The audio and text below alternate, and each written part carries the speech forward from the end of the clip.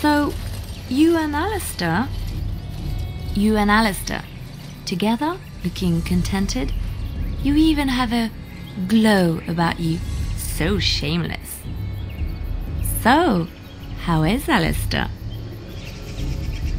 You know what I mean. Alistair and you, those long nights. He must be quite delightful. You wouldn't be so happy otherwise, I think. He's athletic. That's always nice. He is also good at following instructions, isn't he? Ooh, fascinating. The little Templar is all grown up and apparently he plays well with others.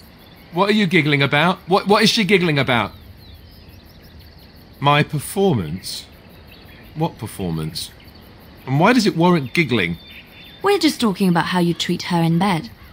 Nothing you should concern yourself with. How I...